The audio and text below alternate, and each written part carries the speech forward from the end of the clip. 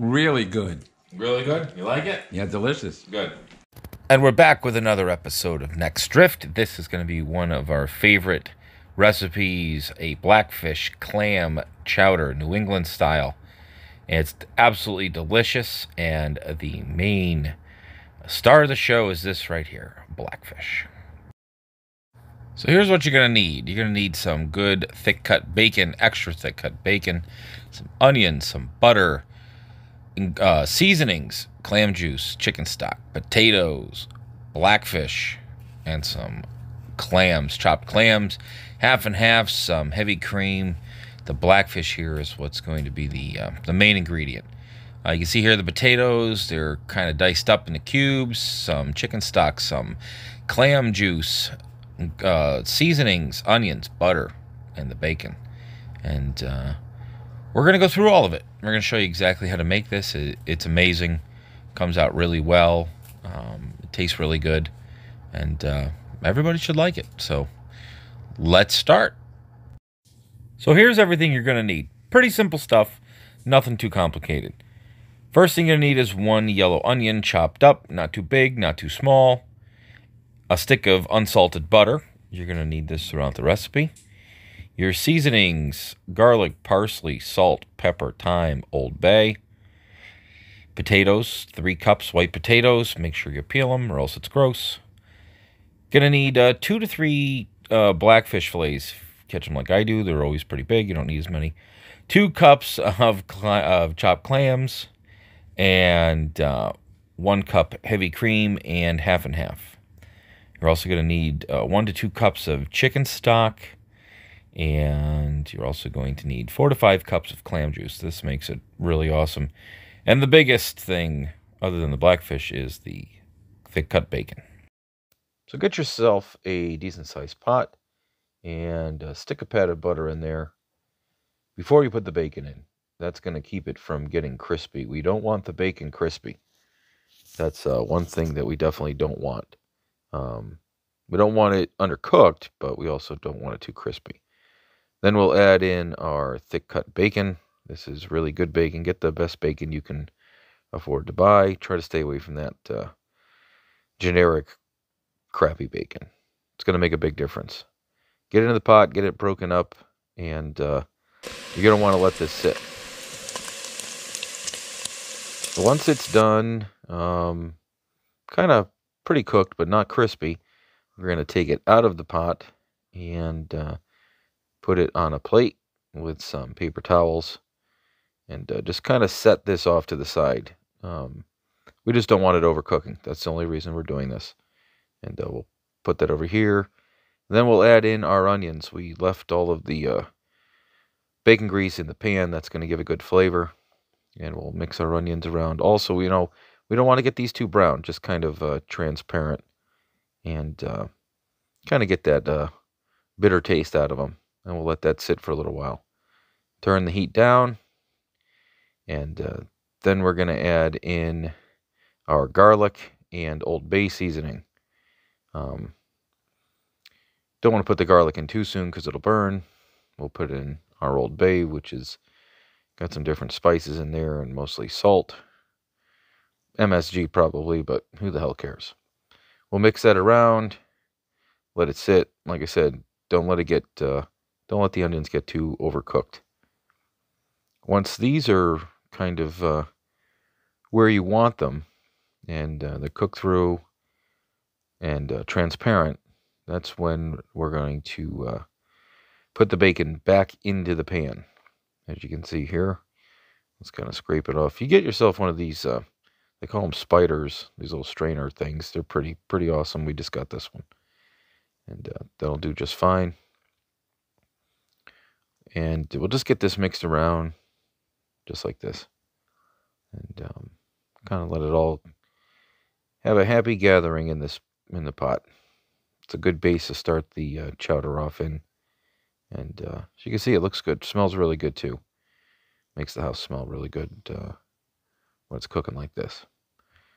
Once this is all done, again, the heat's not too high. We want to kind of just let it sit here. And the next thing what we're going to do is we're going to add in some mixed ingredients. One thing you're going to want to do is get yourself a small frying pan, put in some butter, let this sit off to the side, keep it on low heat, let the butter melt, and we'll show you what we're going to do with that in a second. Then we're going to add in our chicken stock. You can add in, started with a cup, you can always add more. And then our clam juice. Get some good clam juice. You're going to need a bit. They sell it in big cans, but we'll get that in here, get it up to temperature, and let it sit for a little while. Once this is brought up to temperature and everything's kind of mixed in well, it's time to add our potatoes. And make sure, like I said, make sure you peel the potatoes and wash them. Potato skin's really gross. Nobody likes that. I've cut these potatoes up all about the same size. After that, we're going to add in the rest of our seasoning, parsley, salt, pepper, all that good stuff. The thyme was in there, and that makes the soup really the base of it. Now here's where that butter comes in. This is called a roux, and this is going to help thicken the soup. So we want to add some flour into this butter, and you want to have equal parts, so 1 to 1. We'll kind of put it in here, and basically what we want to do is get this cooked down and gets rid of that floury taste, and it'll kind of brown and turn into almost like a dough if it's mixed right. The portions are equal. If not, and it's looking a little thin, just add some more flour in like I did here, and you'll see how this will pretty much right away kind of turn into a almost like a paste. And let this cook for 2 minutes, 3 minutes, something like that. And you'll see it'll kind of come together. And then we're going to add this into our soup, and that's going to help thicken it up. It'll kind of bring it all together and give it a nice texture. One of the things you want to do is add some of your broth from the pot into your roux, and that helps keep it from clumping together and getting lumps in it. And we'll just kind of mix that in like this, and we'll dump the whole thing right into our soup pot. So now you just want to stir this in and let it sit for a little while. Let it kind of come up to a simmer. And the best thing to do is, while you're waiting, is pour yourself a beer, put your favorite fishing show on, and get yourself a little snack. Don't hate. If you've never tried it, don't knock it. Next step is going to be to add the cream.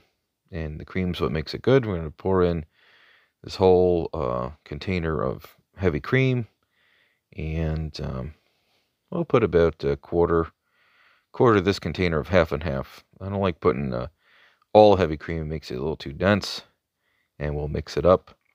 And you're going to want to turn this down to a simmer on low. Let it sit for about 10 minutes, 15 minutes, something like that. And it'll kind of evaporate some of the water, and it'll also help thicken it up a little bit. Next step is to add your blackfish, and unfortunately I didn't get that footage. Thought it was recording, but it wasn't. But you don't really need to see a picture of me pouring it into a pot. And then after that, about 5-10 minutes later, it's time to add the clams. You want to put these in last, or else they get really chewy and gummy. And unless you like watching your family gnaw on something rubbery, you want to put them in last, and it keeps them nice and tender. And that is really it for this entire chowder. It's pretty simple. We'll let this sit for another 5 or 10 minutes or so. And you can cook this a day or two ahead of time. But that's not going to happen in our case. So we'll let this sit. We'll mix it around. Let it sit. And we'll be ready to serve it. Now, if you get ambitious, I like bread. We all love bread. So I made a quick loaf of French bread or Italian bread, whatever you like. This was staged. Obviously, I'd already cut into it to make sure it was cooked. Damn, that's hot. But it's nice and crispy. Well, And hot. God. Once you're done burning your fingers, it's time to serve it up. Put it in some bowls. It's good and chunky. The broth isn't too thick. I don't like it real thick, but I also don't like it watery. So it's kind of in between. And as you can see here, serve it with some nice bread, and everybody loves it. That's going to do it for this episode of Next Drift. If you like this content, please like, comment, and subscribe. And as always, we'll see you soon. Hopefully you get to do this recipe. Leave some comments. Let us know what you think. Maybe share some of yours. But again, thanks for watching, and we'll see you soon. Take care, everybody.